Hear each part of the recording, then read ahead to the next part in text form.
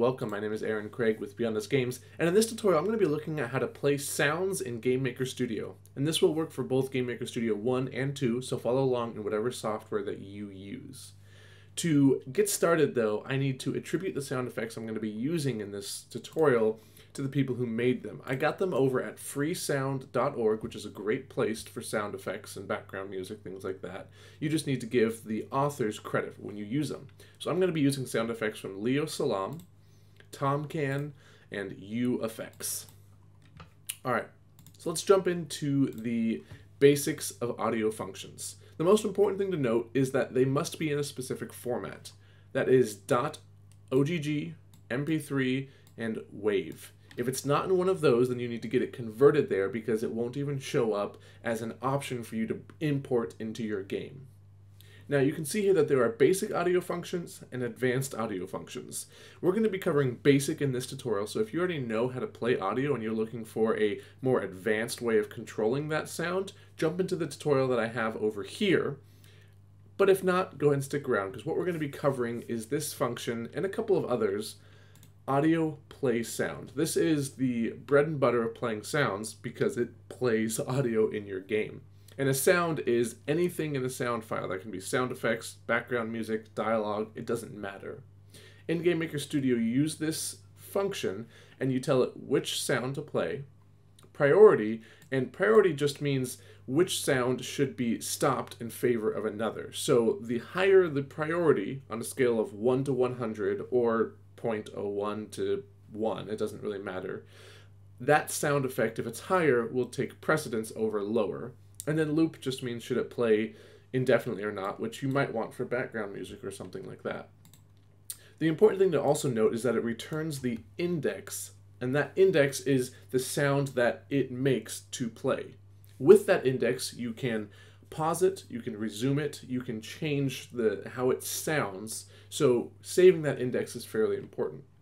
So let's go ahead and jump in and get to work then. What we're going to do is quickly make a sprite that is going to be just a blue box. I don't need it to be anything fancy, so I'm just going to color that in. I'm going to name this SPR box. We're going to create an object, call it obj box. We're going to assign it this sprite, and we're going to place it in the room. Because what we're going to do is I'm going to show you how to play sounds by just clicking on this box and playing different sounds and pausing and resuming them through different keys. When you actually want to play sounds in your game, you'll know the function and how they work, so all you have to do is put them in at the right place, such as the step event when someone presses fire, or when someone dies, you play the sound effect with it. That part is fairly simple once you understand the code of how to actually play the sounds. Now, all the sound effects I'm going to be using, I will list in the description down below so you can download them, along with this finished product so you can play with it and see exactly how it works so you can tinker around. So let's go into sounds here. We're going to create a new one. This one's going to be sound explosion. Click on these three little dots, and I have three sound effects here, and I'm going to bring up explosion first. Now you have a lot of attributes and target options down here. For the most part, I wouldn't touch any of these. I'm not a huge audio guy, so I don't know a lot about it.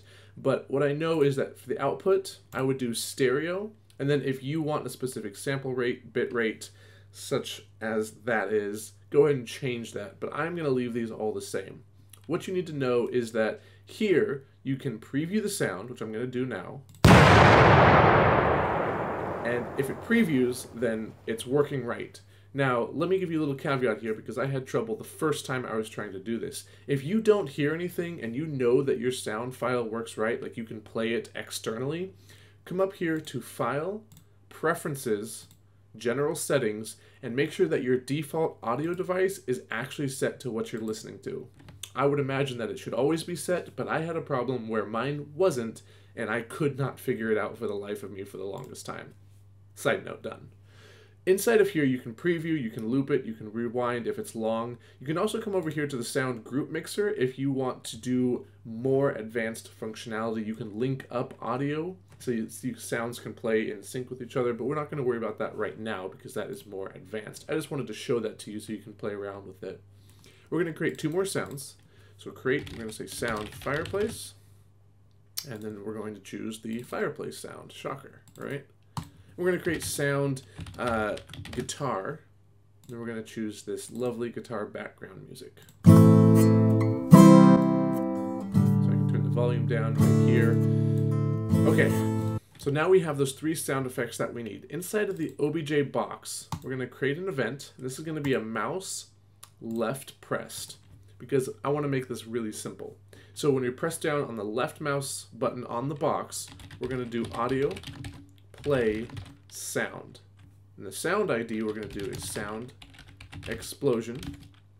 Priority is going to be 1, and loop will be 0, which is also false. So when we left click on the sprite box in our room, it's not going to play the sound. But I also want to do right pressed. We're going to do this again, audio, play, sound. We're going to do sound fireplace. We're going to do priority 1. If things are of the same priority, then they will just play equally. And we're going to do 0 for loop on that as well. Now I'm going to go ahead and press F5 and run this and try clicking on this box, because that's really all there is to it when you're playing sound effects. And there's the fireplace in the background. Right now we don't have a way to pause it though, so let's go ahead and figure out how to do that. So we're going to add another event, and this is going to be a key pressed, and we're going to do letters, and we're going to say P for pause. That logically makes sense. So right now we have sound effects possibly playing when we press P. Now, if we want to actually be able to pause them, the function we can use is audio pause all. That doesn't take any arguments, it just will pause all audio. Now, that's kind of useful, but sometimes we don't want to pause all audio. Sometimes we just want to pause a specific audio. And when we want to do that, we need to know the ID of the audio playing, which means that we have to have it saved.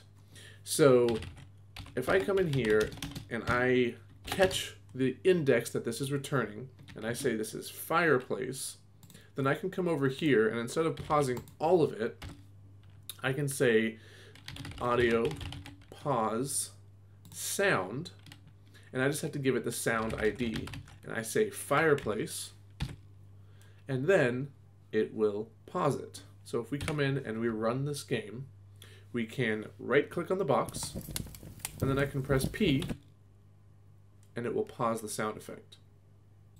And the other cool thing is that inside of here you can actually put sound fireplace. It'll know the sound that you're playing, and then this will actually pause it. Now, you might be asking, why do we need the index at all? And that's because if you are playing lots of sound effects that are the same, such as explosions in different areas, and you want to be able to individually tweak or pause or resume those, you need to have a system in place that you have captured all of the indexes. Otherwise, you won't be able to find specific audio that's playing in your game. You might need to have like a long array of everything that's playing, or a DS system in place that you are actually finding all of the audio that's playing, and then you can individually pause and resume it as you see fit. But that's the basics of audio right there. I know I didn't use the sound guitar, but I'll include that anyway because it's very lovely. And that's how you play audio. GameMaker Studio has much more advanced audio functions for emitters, listeners, tweaking the actual audio, like the gain, the pitch, the sound effect, the fall off. There's a lot of stuff you can do, but for a lot of people, this is all you need. And I want to emphasize that sound in games is super important. A lot of times as artists or programmers, we don't think about sound until last, because we don't need it to make the game actually run and function properly.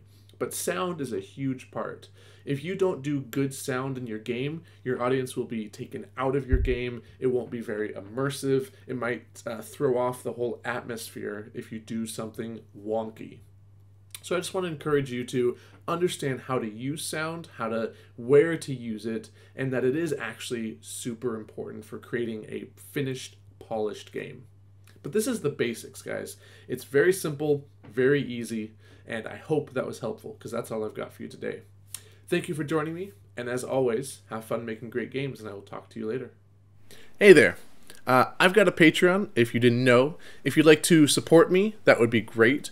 Up on the screen are the people who are pledging enough to get their name in the credits. They are helping fund this YouTube channel, which is awesome. I just want to give a shout out to them and all that they do to help me do this. It's great. If you would like to join, you can click on the link at the end of the video or in the description below.